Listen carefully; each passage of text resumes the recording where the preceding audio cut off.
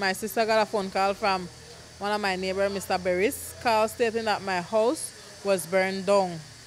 I went to the police station, the mobile took me, and I saw my house was burned flat. Around what time did this happen?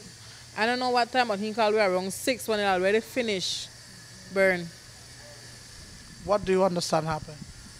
Well, this misunderstanding why they received that the same young man we call we that his stepson burned down the house. Friday morning, we got information that there was a fire in Bainesville. I think this is the village just after Hattieville, or just outside Hattieville, of a 20 by 20 wooden structure.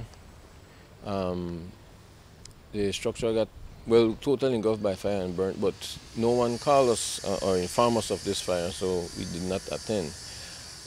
We sent our investigators there on Friday, and he's still trying to figure out what caused this fire.